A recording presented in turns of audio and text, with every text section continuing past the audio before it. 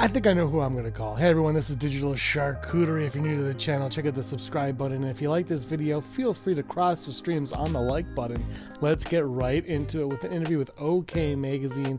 Ghostbuster 4, aka Ghostbuster Firehouse, KUMAIL NANJIANI, had the following to say: I just love Ghostbusters, and this is my favorite movie. It's one of my favorite things that's not a person or an animal. I really couldn't believe my luck that I get to be part of that, and the script is really good. I think it makes the world a lot bigger. People are going to love it because it's just this great thing where it feels new and it's going in this new direction. Of course, he joins Patton Oswalt as two newbies to the series that has the cast of Ghostbusters Afterlife.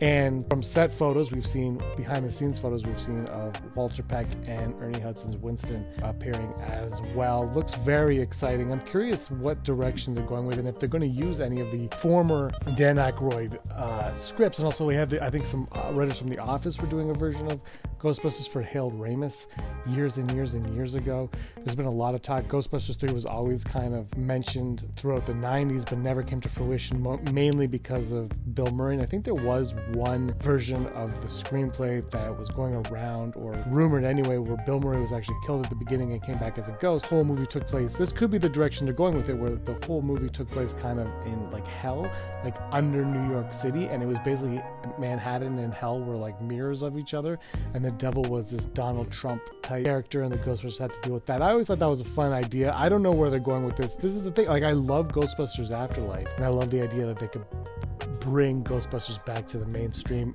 in the movie universe.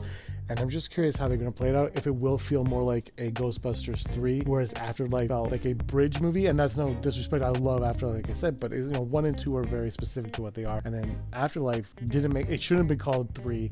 It is a bridge. And will this be more like a 3, or will it be more of a continuation of Afterlife? I'm really looking forward to this movie. Afterlife is so much fun. I'll probably watch it right now. All right, everybody, thank you so much for watching. And until next time, may be the master of your own universe.